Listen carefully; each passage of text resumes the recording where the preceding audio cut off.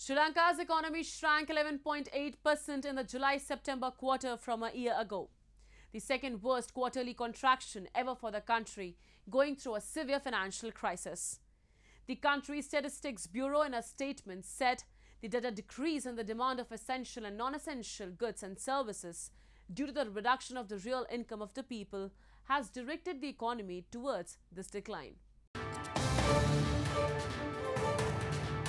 The Census and Statistics Department of Sri Lanka on Thursday said that the country's economy shrank by 11.8% in the July-September quarter from a year ago, the second worst quarterly contraction ever for the country, going through a severe financial crisis. In a statement, the Statistics Department said that the agriculture sector shrank 8.7% in the third quarter and industries 21.2%. While services dropped 2.6% from a year earlier.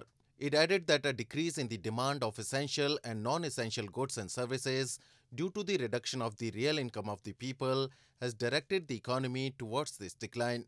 Sri Lanka's central bank estimates the economy will contract by about 8% in 2022. The economy had contracted 8.4% year-on-year in the second quarter, one of the worst performances in the island of 22 million people. It contracted 1.6% year-on-year in the first quarter. Foreign Minister Ali Sabri on Wednesday said that the island nation is expecting as much as $5 billion in loans next year from multilateral agencies besides the IMF deal, while the government is aiming to raise up to $3 billion via restructuring of states' assets. Moreover, President Ranil Wickremesinghe has pledged to restore the economy but has warned tough reforms are needed.